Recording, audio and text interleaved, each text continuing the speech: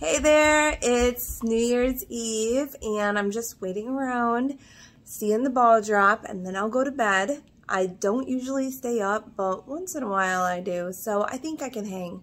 But I just was dropping in to say that one of the greatest things that you could do to change for the next year is to give your heart to Christ.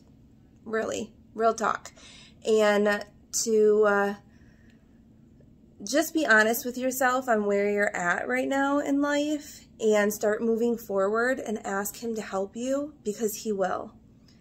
Be honest with yourself, be honest with Him, and talk to Him in prayer at night, tonight, before you go to bed, and just ask for Him to clean your heart and to give you a new heart, a fresh new start, and to ask Him for forgiveness of anything that you've ever done wrong.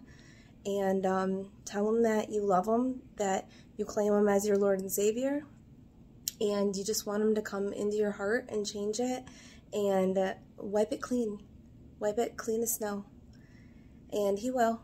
And you'll notice that when you're putting in your effort and He's putting in His, you're going to get a better return than just doing it all by yourself. And this coming new year is going to be a huge don't do it yourself. That's what the goal is. Don't do it all yourself, okay?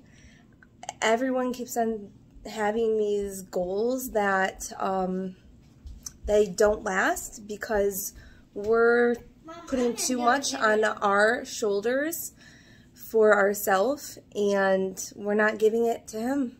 But once we turn over and give it to Him, He will be able to really come rescue us and take us where we need to be. So that's it.